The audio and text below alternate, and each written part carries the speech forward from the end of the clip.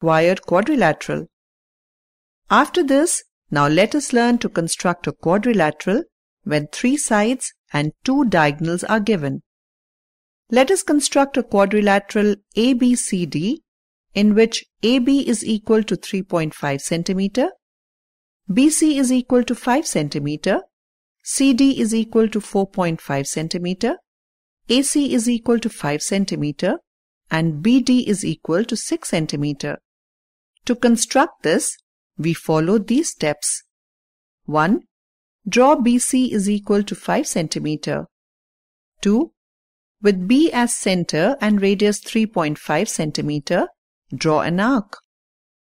3. With C as center and radius 5 cm, draw an arc cutting the first arc at A.